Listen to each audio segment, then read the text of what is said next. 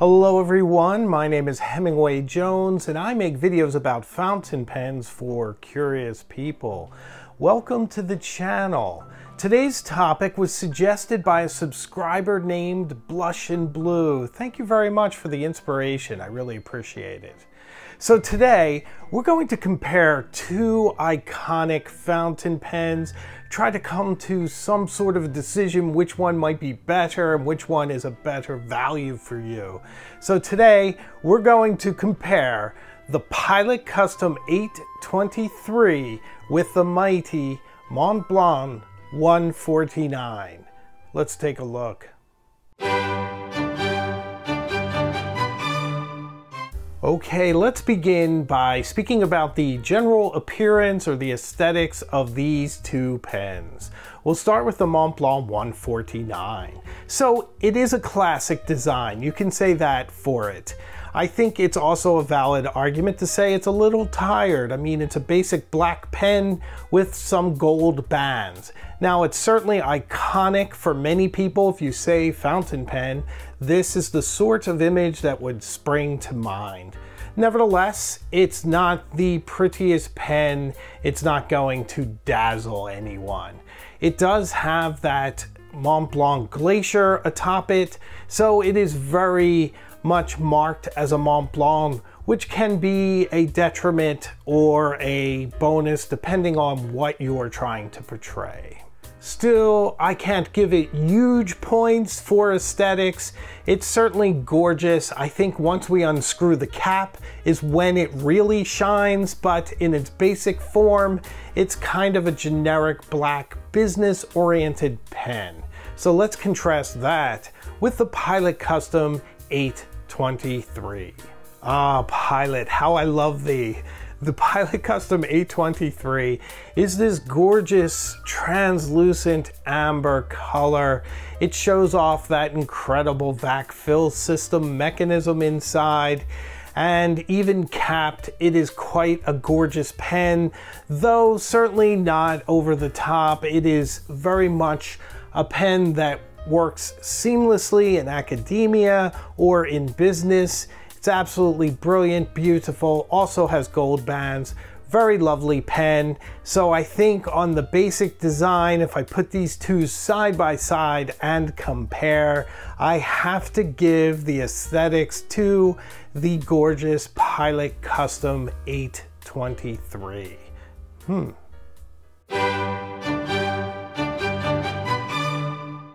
Before we unscrew the caps, let's speak a minute about the clips and compare them. Which clip is better? After all, you have to carry each of these pens around with you, so the clip is very important. Let's start with the Montblanc 149. So it has a nice clip. It's very springy. It grabs onto your shirt or to the edge of your notebook pretty aggressively. I've never had it slide off. It has a nice flat edge and doesn't do much damage to anything. Some pen clips will leave that really deep indentation on paper and whatnot. I feel like the Montblanc strikes a nice balance. It's a pretty clip. It's not stylized beyond a simple shape, but it is reliable. The Pilot Custom 823 has a very interesting clip. It terminates into this very large globe of metal that clings to your shirt and to paper with alacrity. It certainly starts out rather stiff, but loosens up a bit over time. I wouldn't clip it to a precious document, but then I wouldn't do that anyway. But it is something to consider. So I guess on use, I would give a point to Montblanc, but on aesthetics, I would give it to Pilot Custom 823. But if I had to choose between the two, I think I'm going to give this one to the Pilot Custom 823. I know some of you don't like that big globe of shiny metal there on the clip, but I do. I like how it slides in my shirt, and carrying it is a breeze. So I'm giving another point to the Pilot Custom 823. Wow, the Montblanc's really behind here. Can it recover? I don't know. What do you guys think? By the way, I didn't script this. I'm doing this in real time. I thought that would be a lot more fun. So let's get back to it. Okay, now that we've unscrewed the caps on each of these, I want to write a letter of complaint, Kevin style, on the construction of both of these caps. I really don't like when caps have that bit of resin or plastic that's unprotected.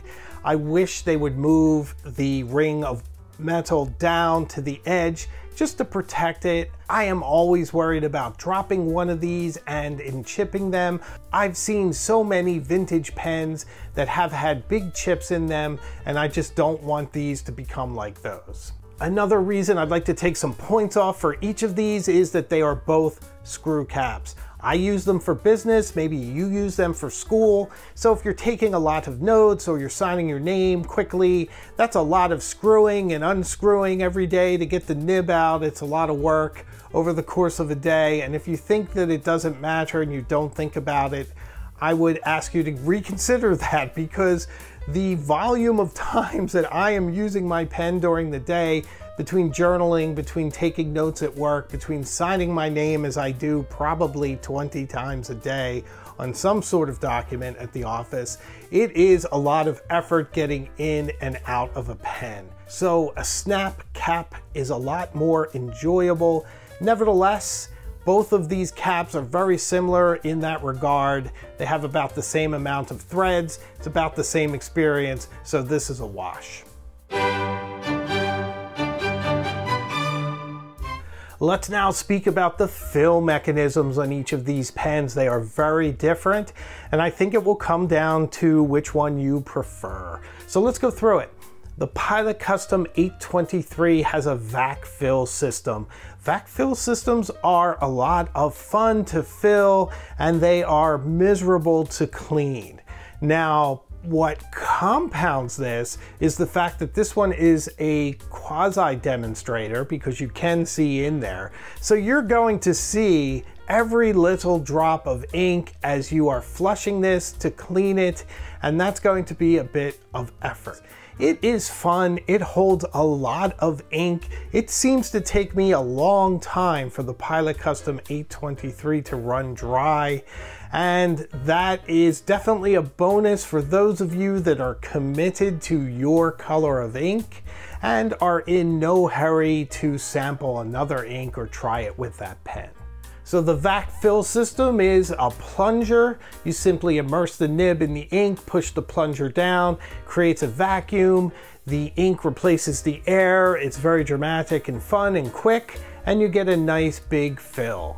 Then, as you write with it, you have a little bit of ink that's in front of the stopper that you can write for a couple of pages or so, and then you need to loosen up the pen, and you can see the plunger rising just a little bit. It's really fun and interesting, and that allows the big reservoir to fill into the feed and keep you writing for longer writing sessions.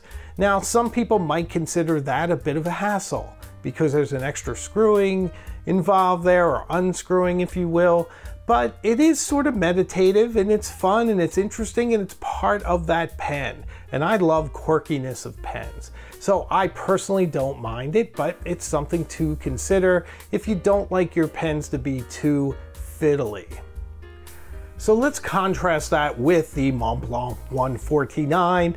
It has a piston fill mechanism. You simply loosen it, put it into the ink, and tighten it up, and you have a very nice fill that you can write with for a pretty long time.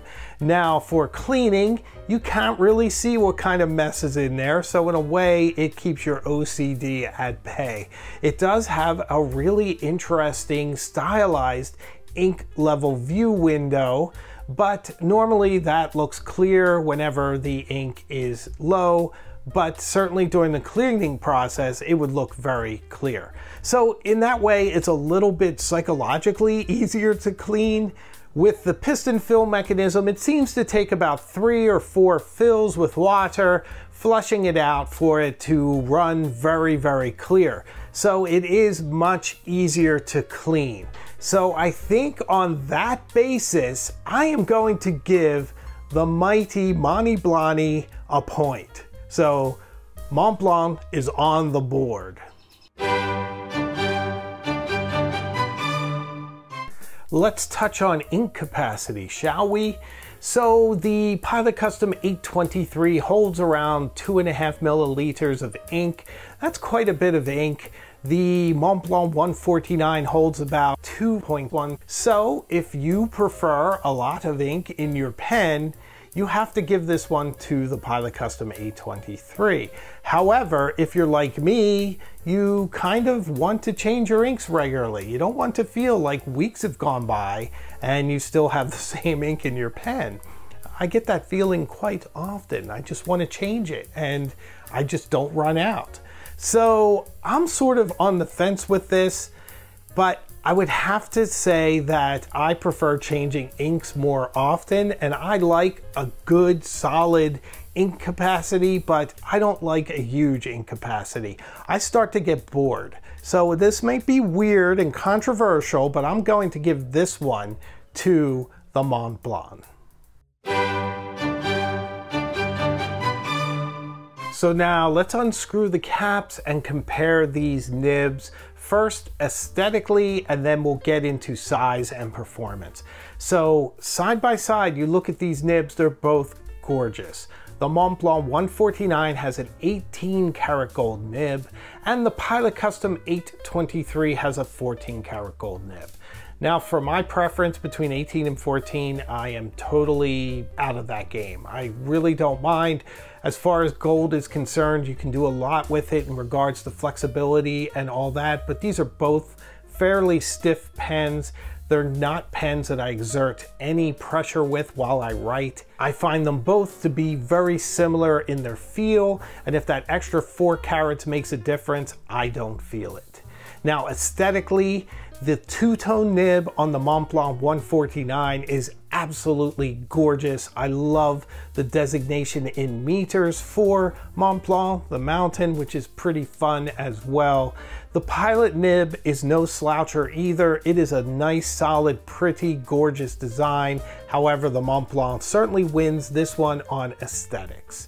And if you consider size as part of that, the Montblanc has that giant number 9 nib, which is very impressive in its size, but it's not so large that it makes writing with it awkward in any way. The nib on the Pilot Custom 823 is smaller, but it's elegant and perfectly matched with the size of the pen. It is a perfectly beautiful and functional nib. Now let's get into the performance of each of these. Well, now Montblanc has pulled away now that it won the nib aesthetic race. Boy, what is going to happen? Well, let's talk about now the writing experience, and I'm wrapping this in with how the nibs actually work once applied to the page. Now, this is definitely a battle of gradations. So the Pilot Custom 823 has one of the most sublime and smoothest nibs that still somehow, through some sort of alchemic process, delivers some measure of feedback back to my hand. It's so fun to write with, it's so precise, that my criticisms stray into this area that it's almost too fast, too quick, too precise, too flawless, that my hand moves a little bit faster for myself, almost as if I'm driving a car with a bigger engine than I'm usually used to driving with. It just feels almost overpowering. But in a way, that is absolutely amazing, because anything you ask this pen to do, it does. It certainly never has a false start. The feed never runs out of ink. It is just a competent writer in glorious smoothness, incredible precision. I just find that my handwriting tends to suffer a little bit by its quickness, its smoothness, its incredible alacrity on the page. Also, I have this pen in a medium, yet it feels a bit on the fine side, which is often what you expect from nibs that are produced in Japan. So keep that into consideration. In contrast, my beloved Montblanc 149 has one of my favorite nibs. It's not a flexible nib. It's not a nib that I exert any pressure on. It writes with the faintest space between it and the page. Line variation is then a function of playing in between that space and total nothingness. You can get some nice light to darker lines. It is a very intuitive writer. It is smooth to an extreme. Once again, the feed is very luscious. I've never been wanting for ink flow. I've never had a false start with this pen, and I've owned it for well over a decade. So it is an absolute brilliant writer, brilliant writing experience with an incredible nib that, once it's married with some nice paper, is just absolutely exquisite. So I hate to say this, although once again, this is gradations. They're both fantastic, but I have to give this to the Montblanc 149. Well, the Montblanc 149 is now well ahead of the Pilot Custom 823. Is this struggle over? I would say not. We are now getting into one of the most important distinctions between these two pens, and that is the value proposition. So you have the Pilot Custom 823, an almost perfect pen. It's elegant, it feels amazing in the hand, it writes exquisitely. If anything, it's almost too good. It's hard to rein it in. So you get all of this for around $320 US. That is an extraordinary value for any pen. I've said it before, and I'm sure you guys are going to hear me say it again. If you own the Pilot Custom 823, you certainly can buy another pen, but you don't have to. It's just that good. Now let's contrast that with the Montblanc 149, one of the most classic fountain pens ever. A fountain pen that traces its history back since the early 1950s, that is just a classic and absolutely exquisite writer with a very sensitive nib that you can craft beautiful paragraphs and write with, and just have a very satisfying experience with this brilliant pen. However, it costs almost $1,000 US. They are available secondhand for around $500, so keep that in mind. But nevertheless, as a brand new pen, we're talking $1,000. So if we're doing a side-by-side value proposition between these two pens, and you have the Pilot Custom 823 for $320, you have the Montblanc 149 at $1,000, and there's a difference between them, and we're relating them head on, it's not worth the extra money, folks. The Pilot Custom 823 is extraordinary.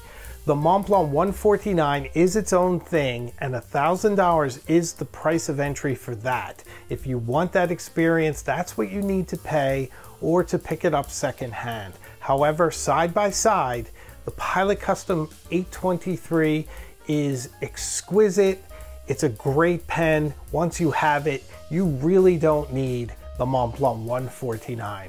I would put it out of your mind and move on to something else. The Pilot Custom 823 makes a fantastic ceiling for fountain pens. You really don't need anything over it. You can certainly choose to. I have, many people have, but 823 is where it's at. So to wrap up, let's touch on another thing. The Montblanc 149 is a much thicker pen, so make sure you like thick pens if you're going to go that way. The Pilot Custom 823 is more elegant, and even with the vac filling system, it doesn't have the big bulge like you normally find in something like the TWSBI VAC 700R. So it's awfully nice how refined the 823 is. In fact, in size, it's somewhat similar to a Montblanc 146, which is thinner and more elegant, and the nibs are more comparable as well. So if you like a thinner pen, then put that into the mix as well.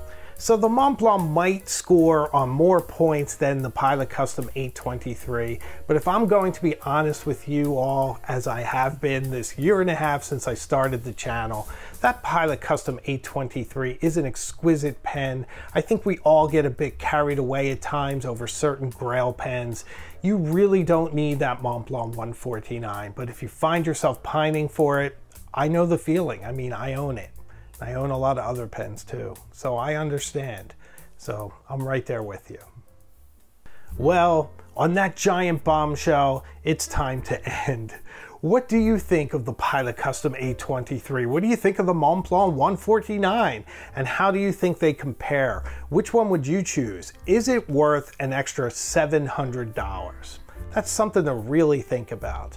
So thank you very much for watching this video, and if you've watched this far, I think you like my channel at least enough to subscribe. I would love to have you following along on this journey with us, so please hit that button.